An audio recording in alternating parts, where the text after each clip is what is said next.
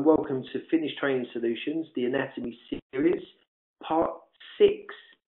So what are we looking at today? We're looking at the energy systems and their relation to exercise. So the learning outcomes for today's webinar is describe how carbohydrates, fats and proteins are used to help assist the production of energy. Explain the use of three energy systems during aerobic and anaerobic exercise. Okay, so quick question for you. Why does the body need energy? Why is it so important?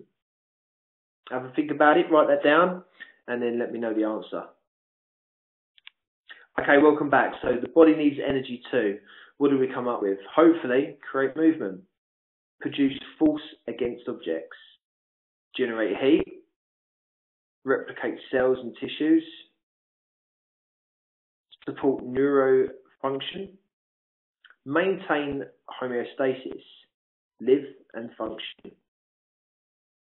So quick question for you. If petrol is the main fuel needed to run a car, what is the main fuel source needed by the body?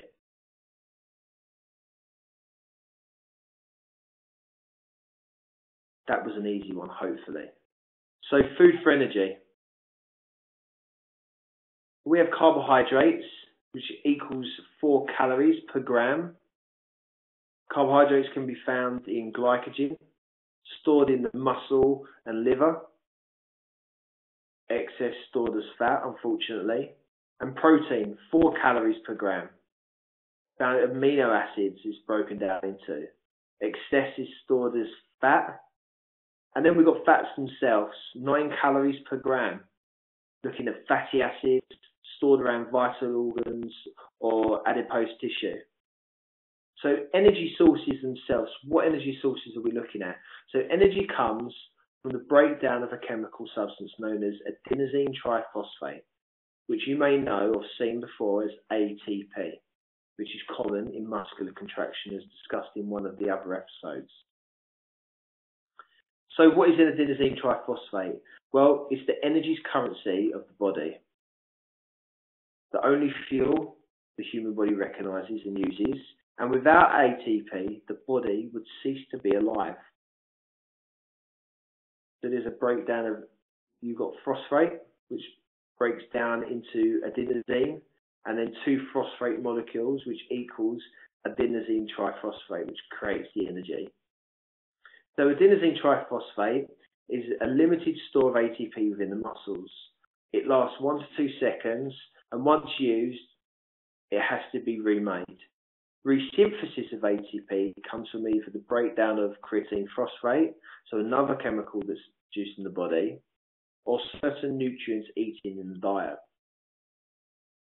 So take a turn to explain how ATP breaks down to provide energy if you can. Okay, so energy systems themselves. There are 3 main energy systems to resynthesize ATP. These are the creatine phosphate system, the lactate system, and aerobic system. So the creatine phosphate system, how does it work? It utilizes creatine phosphate chemical, which is chemical energy, to remake ATP almost instantly. CP supplies in the muscles are limited. Rapid energy for short periods when exercise intensity is at maximal is a form of the creatine phosphate system, and it does not require oxygen, fat or carbohydrate. So we know that as anaerobic. No fatigue waste products. So you're looking at short events, no more than 10 seconds long. And this is give you an idea of how it's made. So let's go back to that again. Creatine phosphate plus adenosine triphosphate. So ATP plus creatine phosphate equals ATP plus creatine waste. So I'll give you another opportunity. Take turns to explain how phosphocreatine or creatine phosphate is used to remake ATP. Name some of the maximal intensity exercises that would use this system predominantly. Hopefully you come up with 100-meter sprint, javelin, shot put, golf and tennis swings, weightlifting, and the high jump. So short durations, as I said, of 0 to 10 seconds. We have the lactate system as well, used to store glycogen to remake ATP. Provides ATP when oxygen is not freely available within the cell.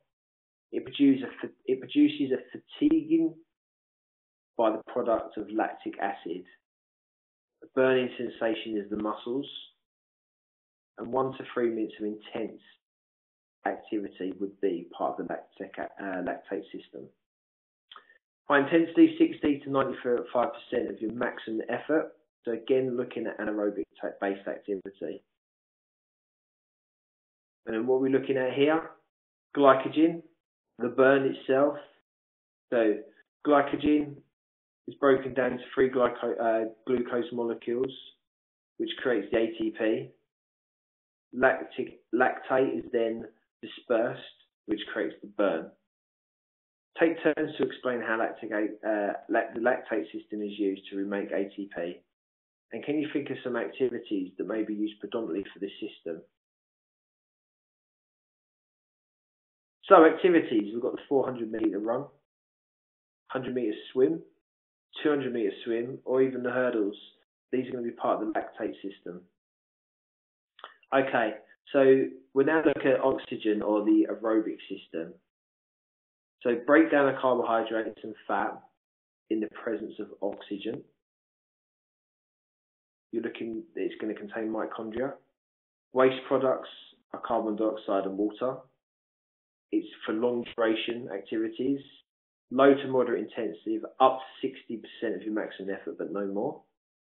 It's going to help increase the CV fitness and will improve the delivery of oxygen to the working muscles, allowing the aerobic system to produce ATP at higher intensities.